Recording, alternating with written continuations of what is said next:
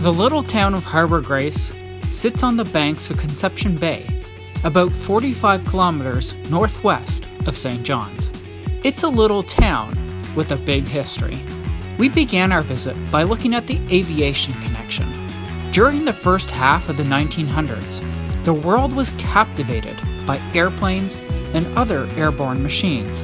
Alcock and Brown flew across the Atlantic from St. John's in 1919.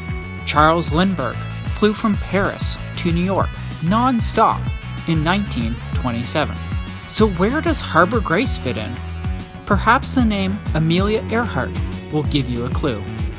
On the morning of May 20th, 1932, Amelia Earhart departed Harbour Grace, set to be the first woman to fly across the Atlantic Ocean in her Lockheed Vega 5B airplane. Battling strong winds, icy conditions, and mechanical problems, it was a miracle when she landed in Derry, Northern Ireland. This feat brought her great fame and only urged her desire to conquer more of the aviation world. However, tragedy would find her in July of 1937 after beginning a trip that would not only take her across the Atlantic, but the entire globe. Departing from the Lae airfield in Papua New Guinea, she began the first leg of her journey, headed toward the Hawaiian Islands. However, somewhere along the way, she vanished, never to be seen again. Many theories exist on what happened to her. Many believe that she simply ran out of gas and crashed into the ocean, while others believe that she got lost and ended up on Gardner Island. A final theory is that she was intercepted by the Japanese military, either taking her prisoner or shooting down her plane.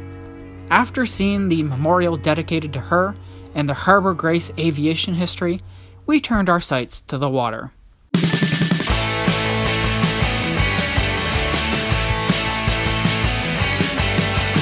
Resting just offshore is the SS Kyle, a 220-foot-long steamship. This ship now rests on the shores of this seaside community. She ran ashore in February of 1967. The boat was primarily used for transportation.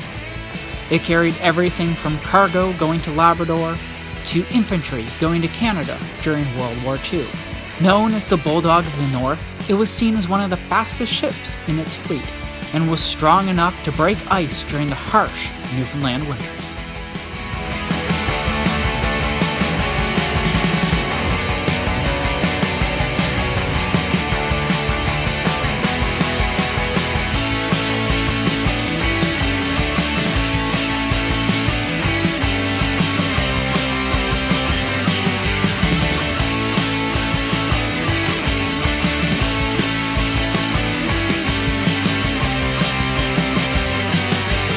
To learn more about this area, to book a guided tour, or to find out about more amazing locations across Newfoundland, please visit our website at joshuatravelguide.ca.